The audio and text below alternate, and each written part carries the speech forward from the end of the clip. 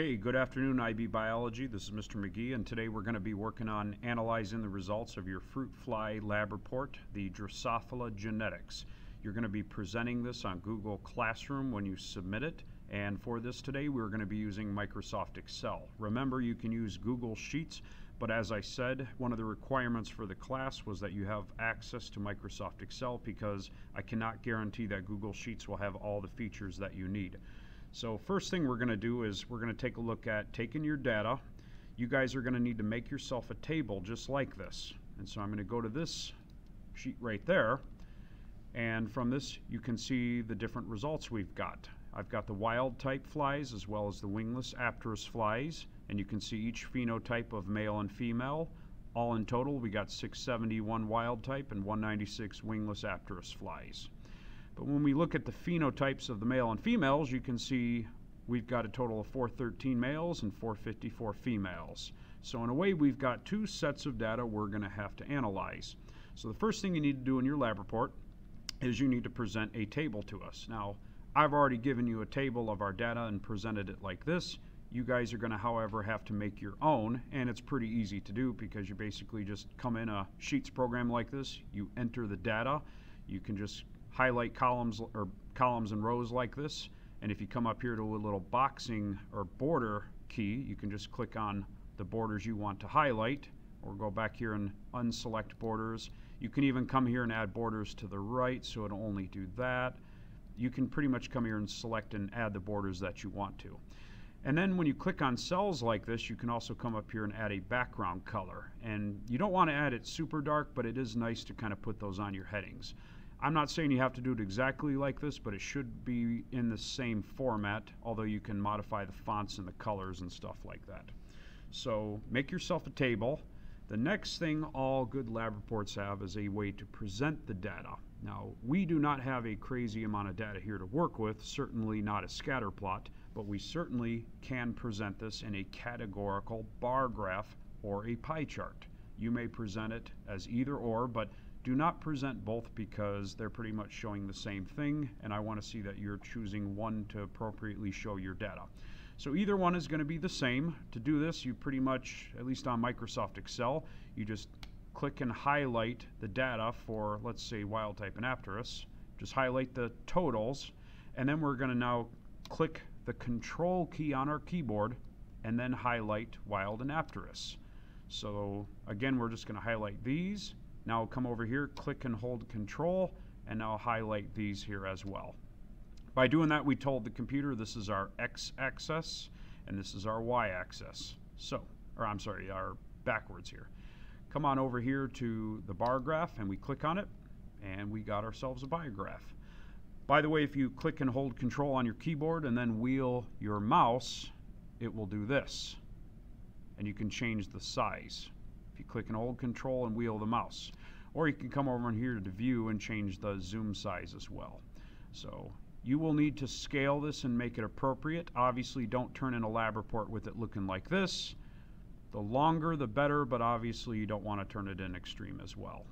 So notice it presents my data very nice. You may want to change your y-axis a little bit, and you can do that by clicking on it. If you double click on it, it gives you the options on where do you want it to start at and where do you want it to finish at.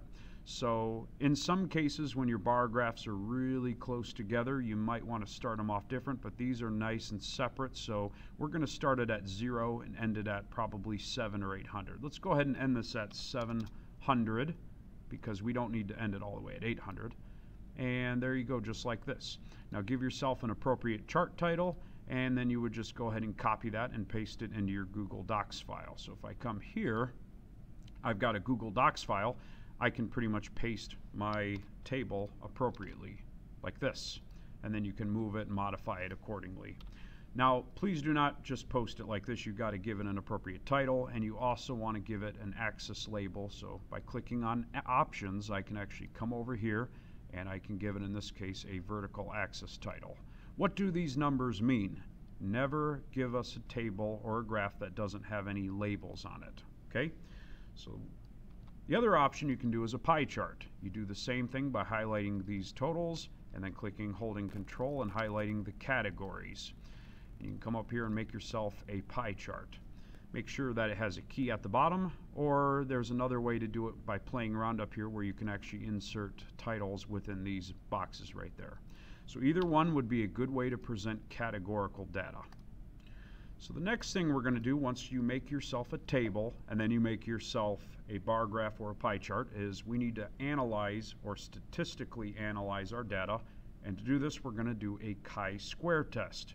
The whole purpose of a chi-square test, if you recall, is when we take different categories and we compare expected results to observed results.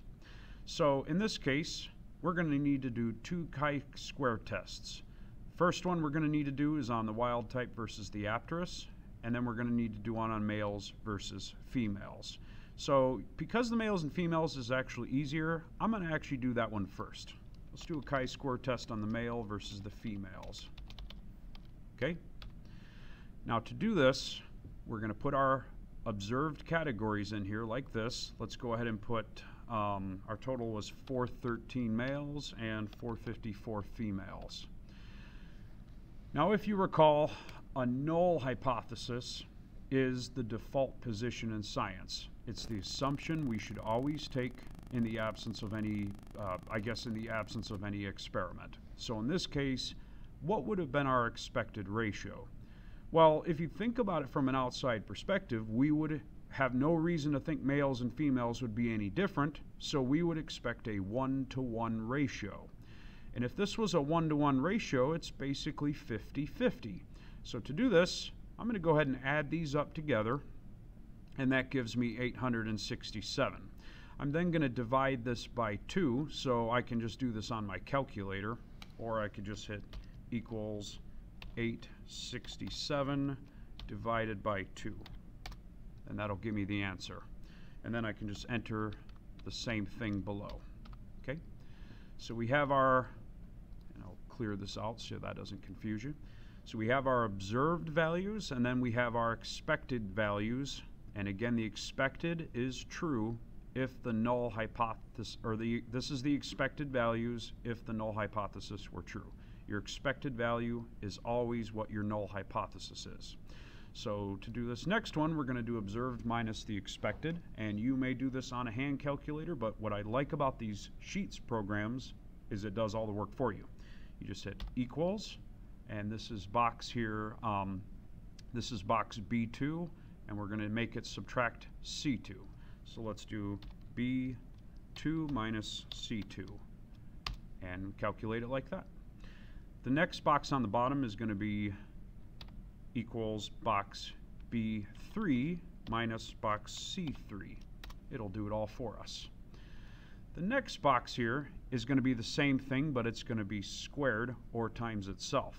So I can go ahead and do the whole notions, but to make this a little bit easier, I'm just going to hit equals, and since I've already kind of done this equation before, I'm actually going to hit D2, and it's going to put that in the box there, and then I'm going to make it multiply times itself. Now we can't use X, we have to use Shift star, and this is if you're using a Windows computer. Whoops, and we'll do D2 again. So this is a shortcut for me to not have to square it there.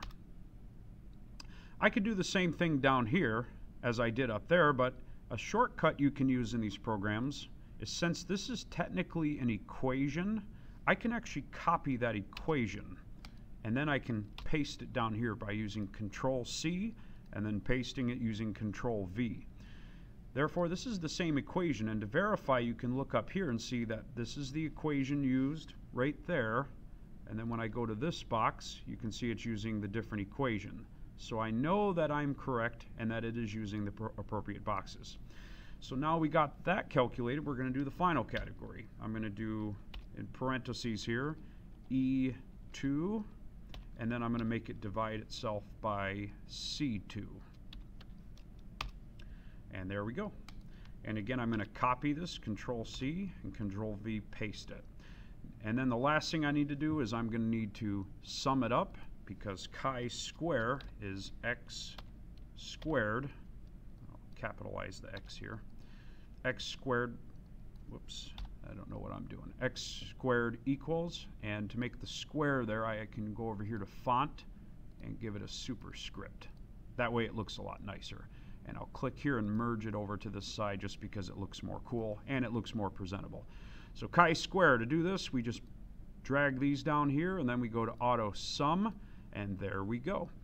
Now if you recall, our final unit here has 3 sig figs, so I'm actually going to highlight these, and I'm going to go ahead and change or highlight these, and then I'm going to come here to numbers, and I'm going to give it 3 sig figs of decimal places in my final number.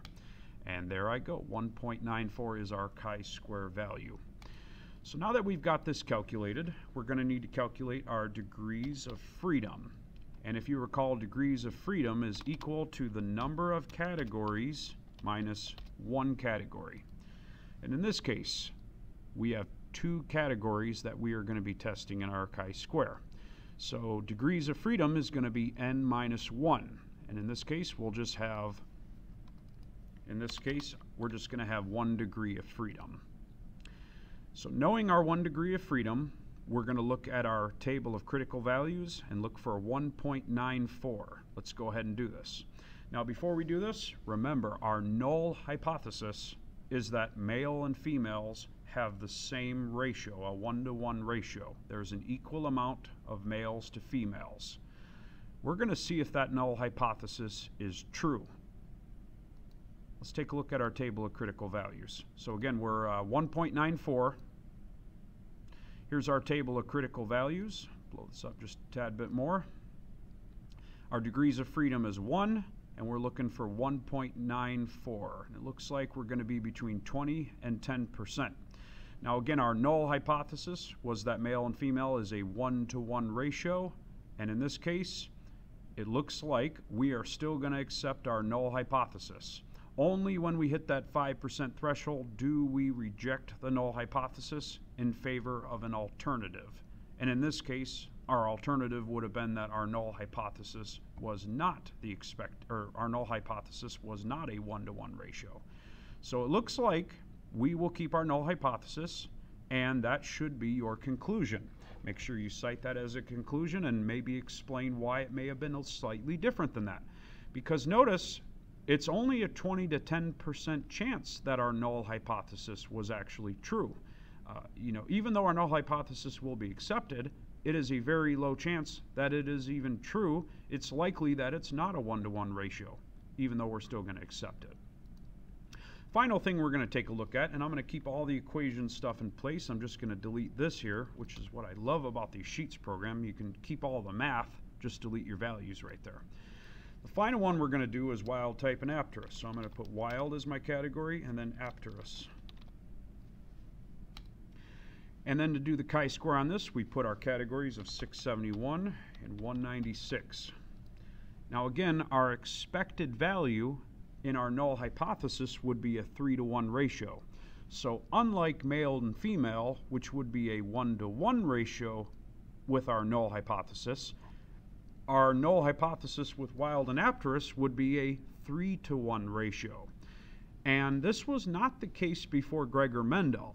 Remember, back in Gregor Mendel's day, the expected value would have been 1-to-1, and back then you recall they were accepting the blending hypothesis. However, Gregor Mendel was able to overcome that, and because Gregor Mendel was able to give us evidence that it is a 3-to-1 ratio, we now accept a 3-to-1 ratio. And that is why our null hypothesis will now be a 3-to-1 ratio. So, looking at wild and Apterus flies here, let's go ahead and calculate a total by summing it. And again, 867 is our total. So, our expected value is going to be 3-to-1 of what 867 is. So to calculate this, we're just going to multiply it times 0.75%. And in this case, let's do equals, and I'll, for the sake of this here, just do 867. And then I'm going to multiply this by 75%, or 0.75. Okay? And then the bottom number here for Apterus is going to be 867, and I'm going to multiply that by 25%. That will give us an expected 3-to-1 ratio.